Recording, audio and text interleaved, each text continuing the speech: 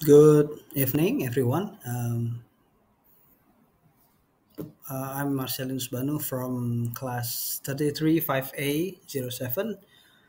Today, we want to talk about the Greek theater, uh, English drama. Let's start. The origins of the Greek theater began in the 6th century BCE in Athens with the performance of tragedy plays at religious festivals. This, in turn, inspired the genre of Greek comedy plays. The two types of Greek drama would be hugely popular, and performance spread around the Mediterranean and influenced Helle- Hellenistic and Roman theater.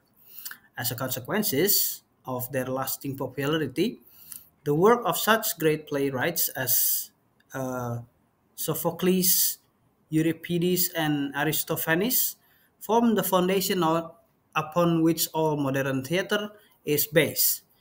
In a similar way, the architecture of the ancient Greek theater has continued to inspire the design of theaters today. And the origins of tragedy, the exact origins of tragedy or the tragoida are debated among scholars. Some have linked the rise of the genre to an early art form, the lyrical performance of epic poetry. The other suggests a strong links with the rituals performed in the worship of Dionysos, such as sacrifice of goats, a song ritual called Tragodia, and the wearing of mask. Dionysos became known as the god of theater, and perhaps there is another connection. The drinking rites, which resulted in the whispers losing full control of their emotions and, in effects, becoming another person, much as actors or hypocritai hope to do when performing. The music and dance of Dionysic ritual was most evident in the role of chorus and the music provided by an aulos player. But rhythmic elements were also preserved in the use of first trochaic tetrameter and then the iambic trimeter in the delivery of the spoken words. Below is the example of the mask that used in the tragedy. The origins of theater, the first play and the first actor. The earliest origins of drama are to be found in Athens, where ancient hymns called dithyrambs were sung in honor of the god Dionysus. These hymns were later adapted for choral processions in which participants would dress up in costumes and masks. Eventually, certain members of the chorus evolved to take special roles within the processions, but they were not yet actors in the way we would understand it. The development came later in the 6th century BC when the tyrant Pisistratus, who then ruled the city, established a certain of new public festivals. One of these, the city of Dionysia, a festival of entertainment held in honor of the god Dionysus, featured competition in music, singing, dance, and poetry. And most remarkable of all winners was said to be wandering bard called Thespis.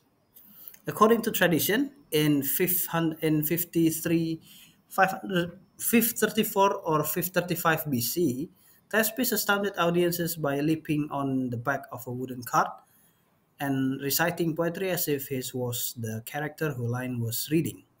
In doing so, he became the world's first actor, and is now from him that we get the word thespian. And on the top right, we can see the statue of the Greek theater from documentary. Next, the origins of theater, the first play and the first actor continue number one. The first play were performed with just one actor, called a protagonist, and a chorus of people who help him to tell the story. However, throughout the 5th century BC, playwrights continued to innovate. The playwright Achilles added a second speaking role called the antagonist and reduced the chorus from 50 to 12. His play, The Persians, first performed in 472 BC, is the oldest surviving of all Greek plays. His pupil, Sophocles, went to add a third actor, while Euripides added both a prologue in introducing the subject of play and the Deus ex machina, a divine figure who wrap up any loose ends at the close. Wealthy citizen would sponsor plays by paying taxes, called the Choregia, and just like Pisistratus, the tyrant who established the city Dionysia to enhance his own popularity, many of these wealthy patrons hoped the succeed would play the sponsor would provide them with a way into politics.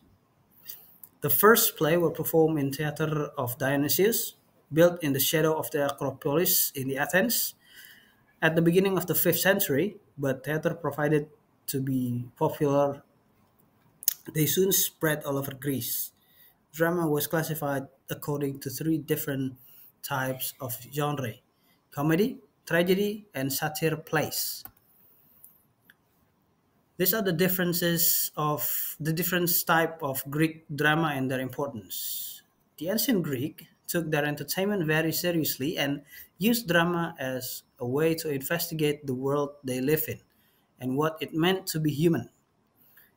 The three genres of drama were: the first one we have comedy, satire plays, and more important of them all is tragedy. The first one is comedy. The first comedies were mainly satirical and mocked men in power of their vanity and foolishness. The first master of comedy was the playwright Aristophanes. Much later, Menander wrote comedies about ordinary people and made his plays more like sitcoms. Number two is tragedy. Tragedy dealt with the big themes of love, loss, pride, the abuse of power, and the fraught relationship between man and gods.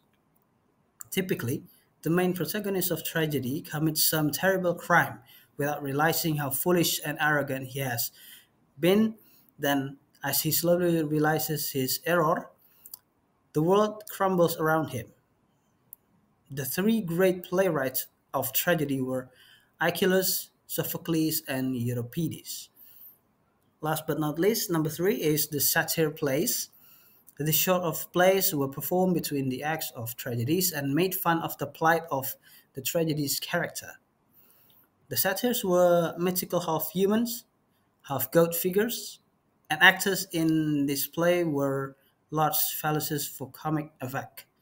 For example, of these plays five, they are classified by some authors as tragicomic or comedy dramas. Now we go to the structure of the plays. Sorry. The basic structure of Greek tragedy is very simple. After a prologue spoken by one or more characters, the chorus enters, singing and dancing. Scenes then alternate between spoken sections or dialogue between characters and between characters and chorus, and song sections during which the chorus dance. Here are the basic part of a Greek tragedy. The first one we have the prologue, spoken by two or character before the chorus appears. The prologue usually gives the mythological background necessary for understanding the events of the play. Number two, parodos. This is the song sung by the chorus as it first enters the orchestra and dances. Next is the first episode. This is the first of many episodes when the characters and chorus talk. Next, first Stasimon. At the end of each episode, the other character usually leaves the stage and the chorus dance and sings as Stasimon or choral ode. The ode usually reflects on the things said and done in the episodes and put into some kind of large mythological framework. And for the rest of the play, there is alternation between the episode of Stasima until the final scene, called the Exodus. At the end of the play, the chorus exits singing processional songs, which usually offers words of wisdom related to the action and outcome of the play. And this is the staging in the ancient Greek era. As you can see from the picture, they have orchestra and then theatron, skin, and parodos. As for the orchestra, is the round place in the middle. Is the literally translated into dancing space. Was normally circular, and we have the theatron. That the theatron is actually literally translated into viewing place, is where all the spectators, or the people who watch the drama sit. And then we have the skene or skin. The skin literally translated into tent, was the building directly behind the stage. And last we have the parodos or the parodoi, literally translated into passageways, of the path by which the chorus and some actors made their entrance and exits.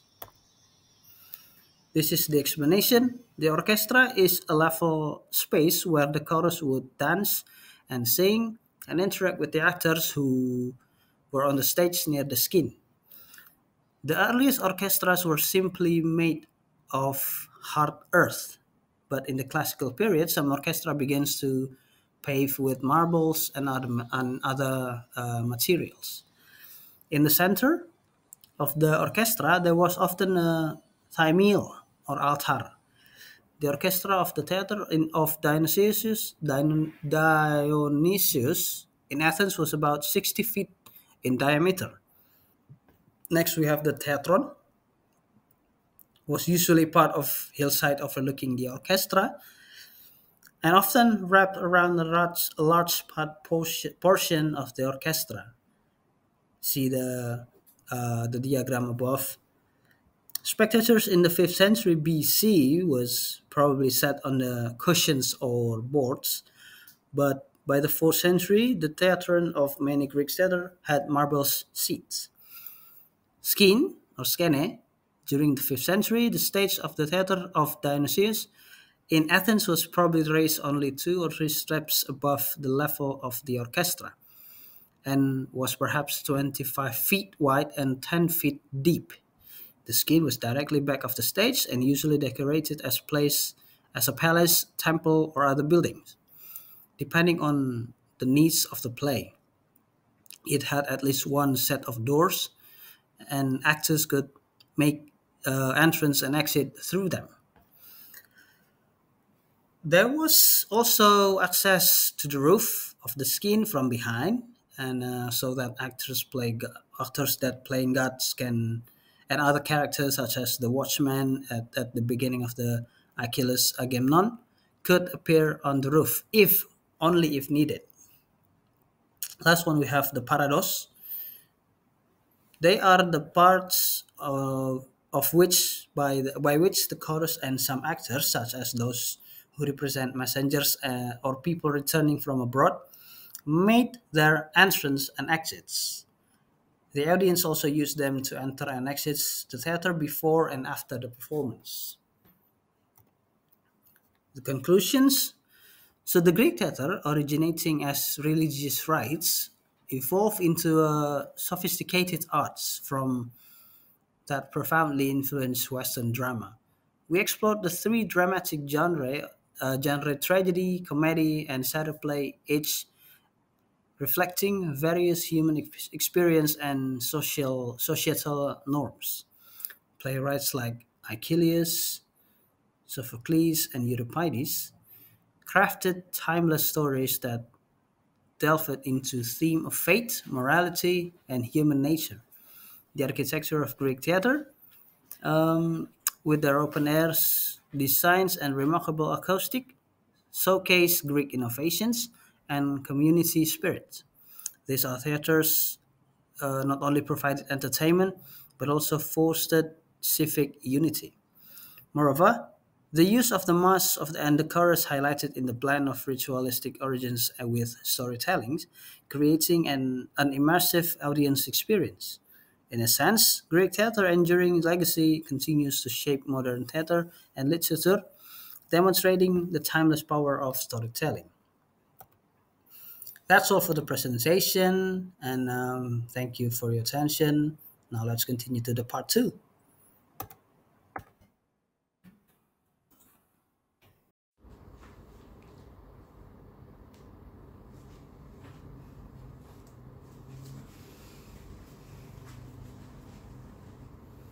Birth was the death of him again.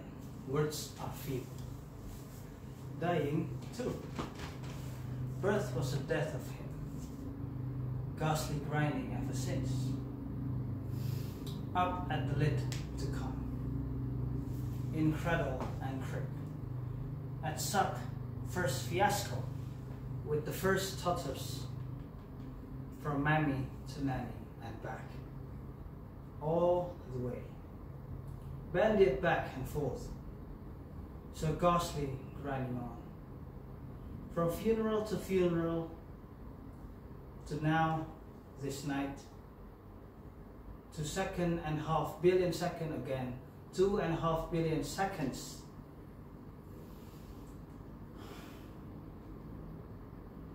Hard to believe, so few. From funeral to funeral, funerals off. He all but said of loved ones. 30,000 nights. Hard to believe, so few. Born dead of night. Sun long sunk behind the larches. New needles turning green. In the room dark gaining. Till faint light from the standard lamp. Wicked turned low. And now, this night, up at nightfall, every nightfall, faint light in room, whence unknown, none from window, no next to none, no such thing as none, gropes to window and stares out, stands there staring out, stock still staring out. Nothing stirring in that black vase. Ropes back in the end to where the lamp is standing. Was standing. When last went out, loose matches in right hand pocket. Strikes one on his buttock, the way his father taught him. Takes off milk white globe and sets it out. Set it down, match goes out. Strikes a second as before. Takes off chimney smoke clouded, holds in left hand. Match goes out. Strikes a third as before and set it to wick. Puts back chimney. Match goes out. Puts back globe, turns wick low. Backs away to edge of light and turns to face east. Blank wall. So nightly up, sock, nightgown, window, lamp, backs.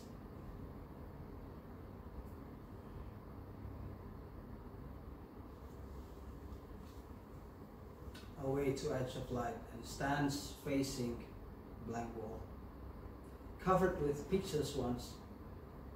Pictures of he all but said of loved ones on frame and glass, pit wall with rowing pins.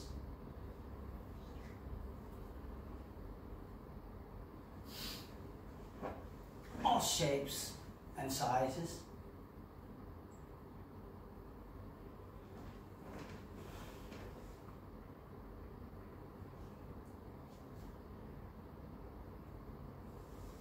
Down one after another, gone, torn to shreds and scattered,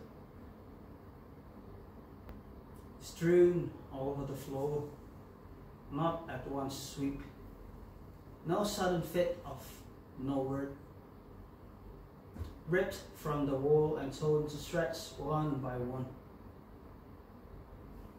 over the years, Years of night, nothing on the wall.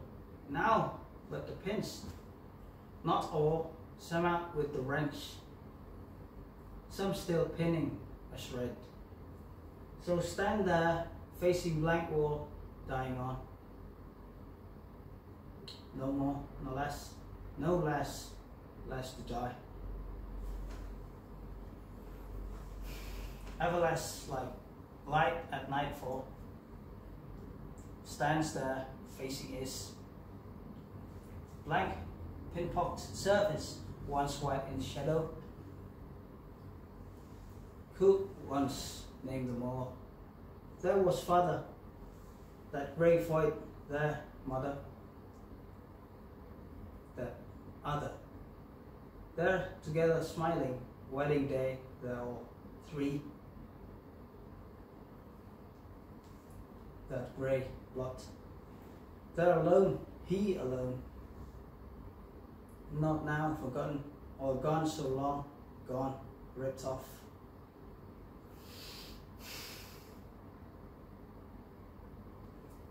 And torn to shred, scattered all over the floor. Swept out of the way under the bed and left. Thousand threads under the bed with the dust and spiders. All that said the loved ones. Stands there, facing the wall, staring beyond. Nothing there either. Nothing stirring there either. Nothing stirring anywhere. Nothing to be seen anywhere. Nothing to be heard anywhere. Room once full of sounds, faint sounds, whence unknown, fewer and fainter as time wore on, nights wore on. None now, no such thing as none. Rains and nights still slant against the panes,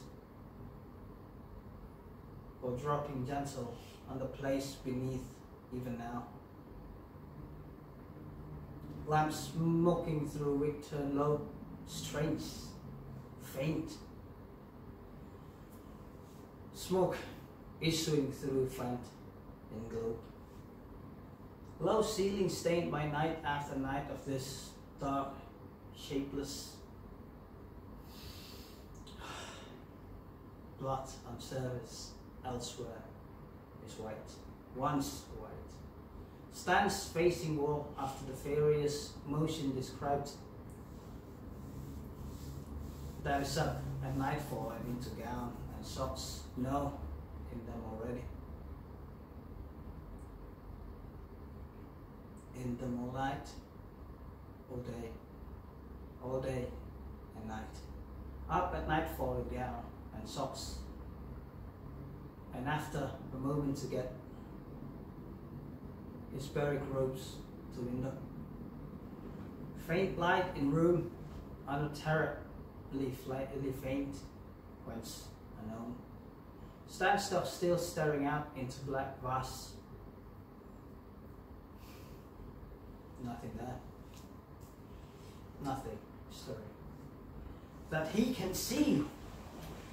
Here dwells thus as if unable to move again. Or no, we left to move again. Not enough, we left to move again. Turns in the end and gropes to where he knows the lamp is standing. Thinks he knows was last standing when last went out.